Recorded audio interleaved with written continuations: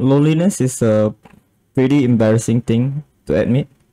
As opposed to telling a friend that you're depressed, for example, because if you do that, you can still come off as a tragic artist or some sort, right? But tell them that you're lonely and you sound like a needy loser who don't know how to be alone like a true Sigma male. But that's the thing about loneliness, isn't it? Because it is not just about being physically alone.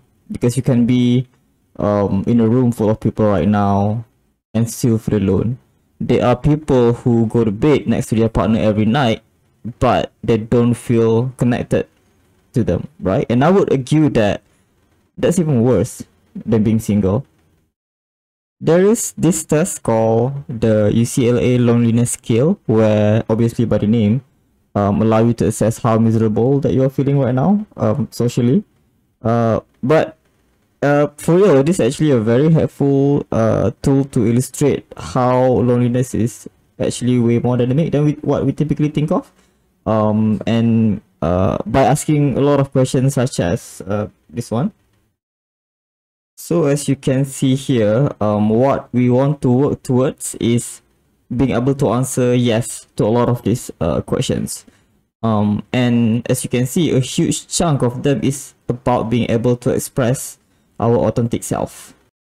On a basic level, this means that when we are within our social circle, we can be authentic with them. We don't feel like we need to impress them. We don't feel like we need to violate any values or principles in order to fit within the group. We feel fairly confident about how they feel towards us, that they want to spend quality time with us as much as we do want to spend quality time with them. We feel accepted as who we are. So if we already have accepting non-toxic people in our lives, then why do we still feel lonely? My guess is it is because we still have a lot of other parts in us that we are unable to share.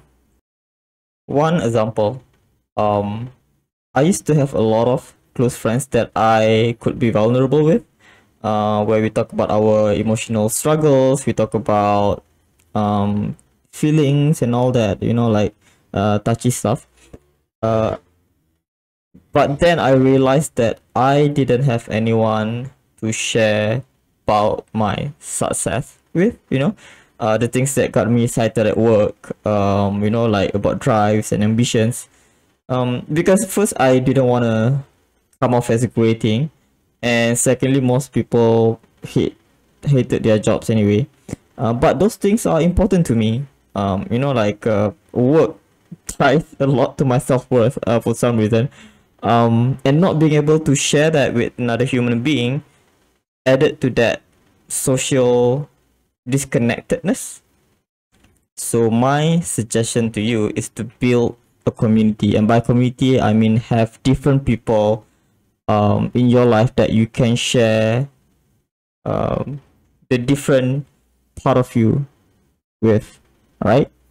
Like if your partner doesn't like horror movies, for example, you know, you can't force them, right? It's not your fault that they are not cultured enough, right? Find someone who would share the similar amount of intensity about this particular topic of these particular ideas, right? And I think that's because that's how humans are socially wired to be, because we are meant to be in a community. We are not meant to be alone. We are not meant to be with just like two people. We are meant to be in a community. What a good outro message. Okay, bye bye.